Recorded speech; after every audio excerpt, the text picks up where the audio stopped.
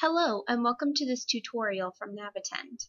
In this screencast, we'll look at how to view emails as conversations in Outlook 2013. Gmail users familiar with its conversation view, which displays messages in top-to-bottom order like text message conversations, may find a similar format helpful when using the Outlook program. Although not exactly the same, it relates messages so that more recent emails do not separate them in your inbox. Follow these steps to enable Outlook's conversation view. Open Outlook and click on the View tab. At the top of the inbox are two messages from the same conversation, treated separately although they are related. Also, Outlook does not show the reply, although it indicates that one was sent. Check the Show as Conversations box in the View tab.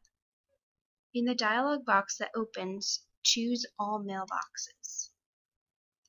Now, when you click the little arrow on the left to expand the conversation, you will see all related messages, including those you sent yourself.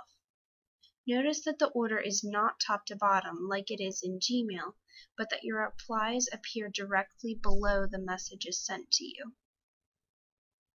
Outlook automatically includes your responses because it is set to show messages from other folders. In this case, the Sent Items folder.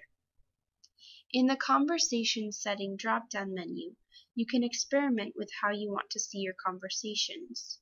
For example, choosing Always Expand Selected Conversation will cause the list of messages seen to expand by default whenever you select a conversation. If you have an unanswered technical question that you would like to see appear in an upcoming issue, feel free to email it to social@navitend.com. With that, we reach the conclusion of the screencast. You can watch previous issues or subscribe to receive new issues via email on our website. The link is below.